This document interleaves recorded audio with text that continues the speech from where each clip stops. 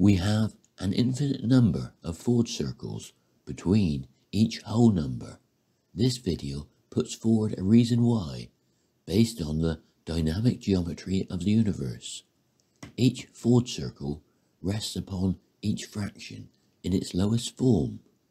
The baseline, or number line, represents a circle with an infinite radius, that in this theory represents the timeline of a geometrical process of energy exchange. Note that each arc intersects its corresponding circle at right angles, just like electromagnetic fields.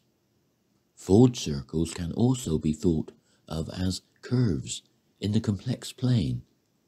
Ford circles can be generalized from the rational numbers to the Gaussian rationals, giving us Ford spheres. In this concept, the complex numbers are embedded as a plane or manifold in our three-dimensional space.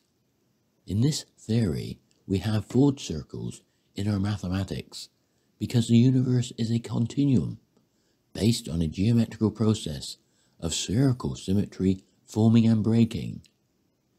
The geometrical aspect of this process is based on Huygens' principle that says every point on a light wavefront has the potential for a new spherical light wave.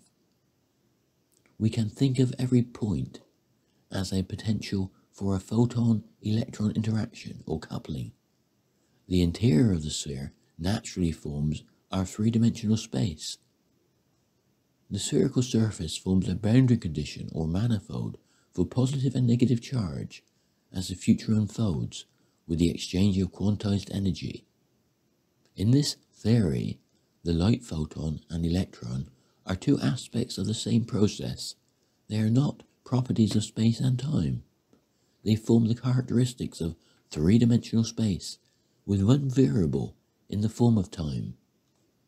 Light and matter in the form of electrons moves as waves with particle characteristics as a probabilistic future comes into existence, quantum by quantum, moment by moment.